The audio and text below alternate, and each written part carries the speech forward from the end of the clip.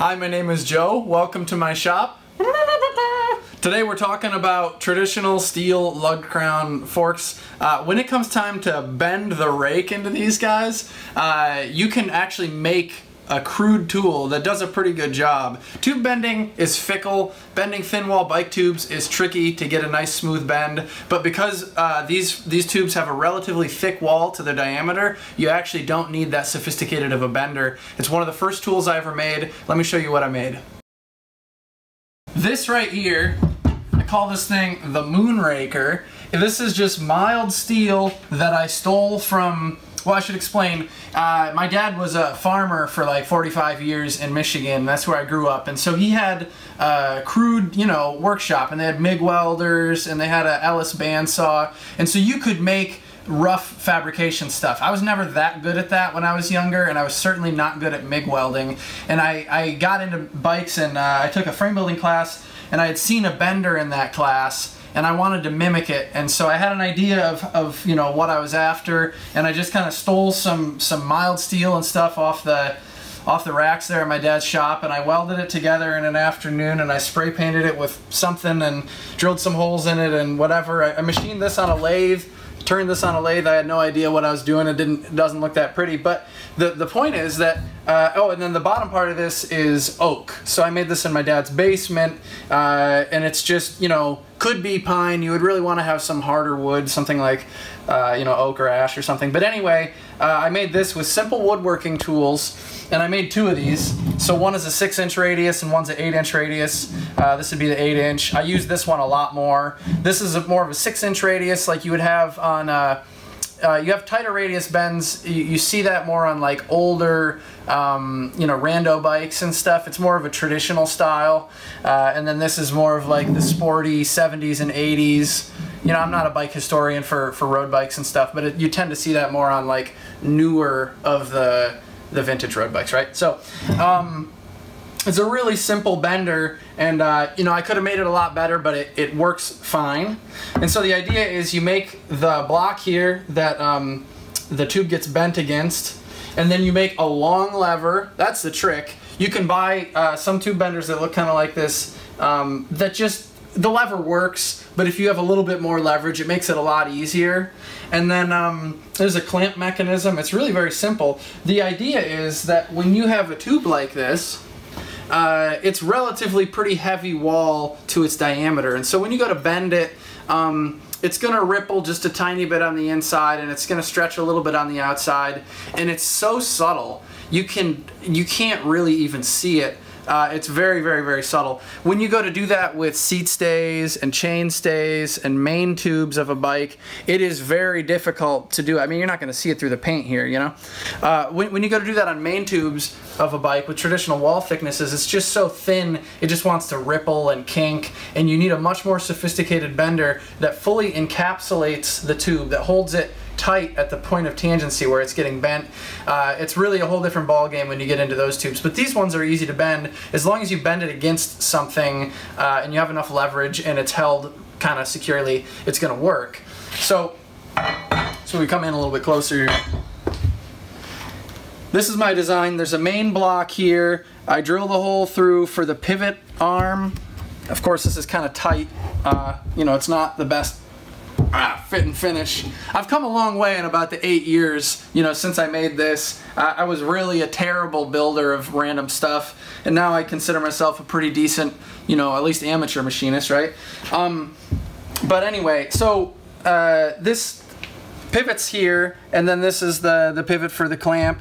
The clamp mechanism, just a bolt, and I made this little piece of angle iron. I just ground this up, and I put a little flat on there. And so you load your tube with the tip down here, and then it tapers out. And I wish I had a tube to demonstrate. You have the oval of the tube in this orientation coming out here. And so you put the tip down in there, and this just allows you to get a nice clamping pressure without leaving a mark from the head of your screw. But you just back this out enough to clamp down on the tip of the blade there. Tighten that up good. All right, yeah. Tighten that up decent. And then, you know, now you have a lever arm and you pull back. And what I did is I actually used this one a lot more. I don't know if you can even see it on here. But what I would do is for the bending arm, I would just use a pencil. And so I would just put a mark where I thought I was going to bend to. And then I would bend that far. Then I'd take it out. I'd check the bend. And then if it was good, I'd put the other one in and I'd bend to the same mark. If not, then I'd put the same one back in and I'd bend to a similar mark. It's not the most precision or repeatable thing, but this is a very simple tool. So the way that I like to use this is in a bench vise, but you could easily build some sort of base for it and actually bolt it down. That might be better. So I have this nice heavy bench and this heavy bench vise, which I think are essential to this kind of shop. And so I'll just bite down on this guy, something like this. Nice and tight there. And now I would lift this guy straight up. And now I load my tube in and it's going to be sticking back something like this. I clamp this down tight enough to hold it, you know, get a pretty good tension on that thing.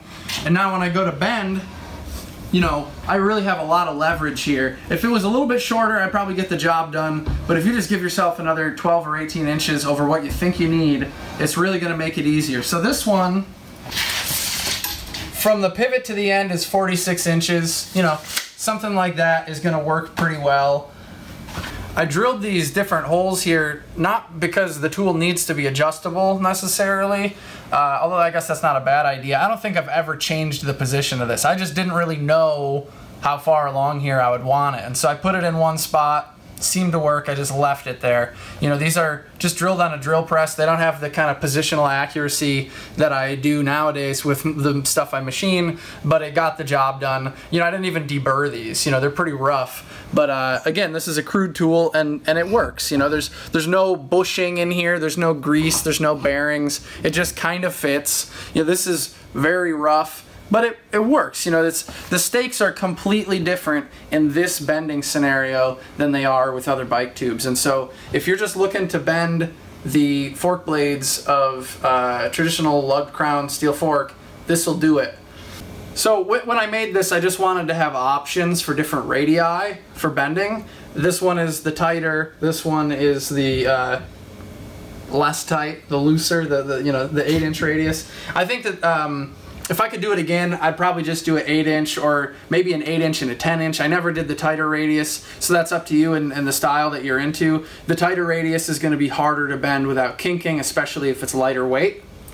So when you go to make one of these, there's different ways you can do it. I think probably the easiest way is the way that I did it. And if you look at this, I mean, this is crude, but if you look at this, it's actually just 2 pieces of oak that are sandwiched together. And so what I did was I just used a you know, off-the-shelf wood router, and I had some sort of rounding bit, I guess, and I set the depths, and it had a, you know, bearing guide or something. So I cut the shape of this. You know, I just drew it out on the wood. I cut the shape of it with a jigsaw or something, maybe a vertical bandsaw, probably a jigsaw. And then, you know, I kind of sanded them so they were at least kind of similar. And then I used, while they were still 2 pieces, I could trace the edge with a router and give it half of the round shape, so that when I put it together, all I had to do was kind of, after the glue dried, kind of sand out the glue, and I was left with a pretty good round. This, what you see here, is totally inappropriate. This is a case of a couple years ago, and I didn't have the tube benders I wanted. I thought, you know, maybe I could bend a 7/8 chainstay in here if only I kind of chiseled it out. And so I modified a 7/8 tube. You know, I sharpened the end of it as if it was a chisel, and I chiseled this away. It actually looks kind of decent for, you know, I'm not a woodworker. I didn't know what I was doing. I had the wrong tool. It kind of actually worked, but like I'm saying, you know, when you go to bend larger diameter tubes with a relatively thinner wall, it's a totally different ball game. You need a totally different kind of bender if you hope to get good, reliable, repeatable results that don't have kinks and ripples and stuff. So that didn't work for me. Now I've kind of bastardized this thing. You can see here, that's more the original profile that I had. That's not necessarily perfect. You don't need it to totally fit the tube perfectly. You're looking for, you know, a V or a round.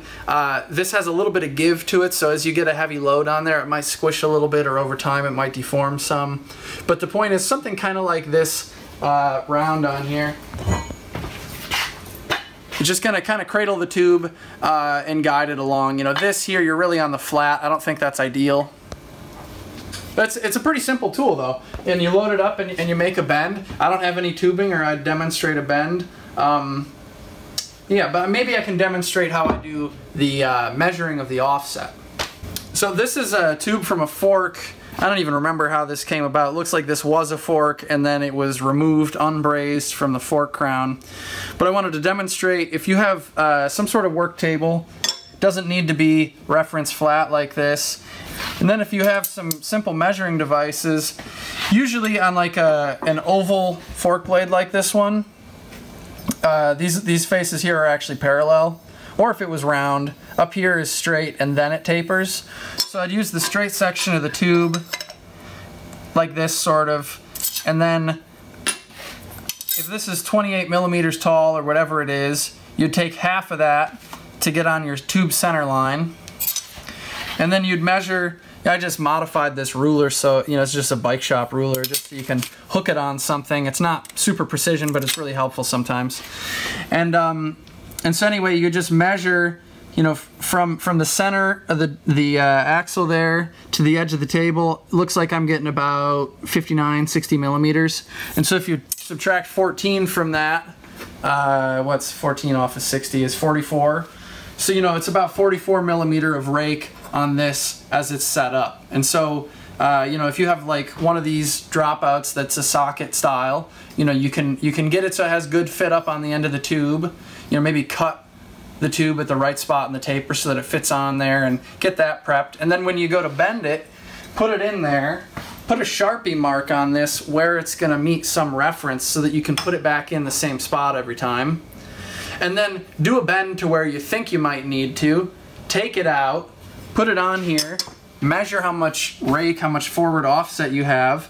If it's too much, you can, I don't know if you'd have enough leverage just pushing on it like this, but that's sort of the motion you would need. You could put it in a vise or something, or you could put it in a, you know, this here, you maybe leave a mark, but there's ways to just bend it back. When you bend it one way, it's a lot more willing to bend back a little bit than it is to bend further. So you bend it back if you have to. You don't want to overshoot your bends. But that's how I would measure it, is, you know, setting it up and then measuring the offset to an edge like this. It works pretty well. You know, these kinds of forks are not like incredibly high precision things. You put it in a fixture that hopefully is rigid and hopefully is accurate enough so that in the socket up here at the top, if it's bent just a little bit too much or a little bit less, it could just tilt just a tiny bit, and that would account for like the discrepancy in how much they were bent. So I think the bending of it is really not a super precision thing in terms of the kinds of bends that are in bicycles, and in terms of the parts of the bicycle that need to be really accurate and precise and all that. Fork blade bending is nothing too fancy about it. As far as layout, when you go to draw, you know, draw the lines that you're going to cut on, you know, just using a compass like this will help you figure out the radii that you're looking for. What makes it easy is none of this is critical. So, you know, the pivot point here for this arm, that's not actually the center of this arc.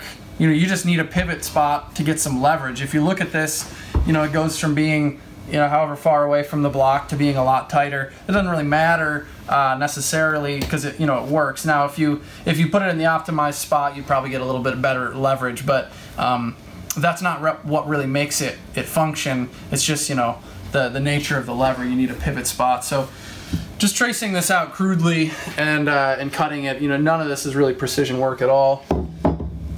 Thanks for watching. I just wanted to point out that this particular tool is ripe for making something like this, even if you don't have a CNC mill, even if you don't have a manual milling machine, even if you are not that experienced with fabricating tools, but you need that tool. You know, there's a lot of bike making tools that kind of need to be precise or you know, have a nice fit and finish for different attributes to them to actually work well. You don't want to build a tool and then rebuild it later and then modify it and rebuild it and then end up buying the professional thing. I've done that with a couple of the tools that I've made over, and that gets old. You learn from it. it's not wasted time, but this is the kind of thing you could learn from it, and then you could keep using it for a long time because it would be good enough to get the job done for quite a while. So if you're like a beginning builder, if you don't see yourself building a lot of these forks, but you want to have the tool, you know, it could be a really good project. So thanks for watching the video. I hope you found it useful, and we'll see you around.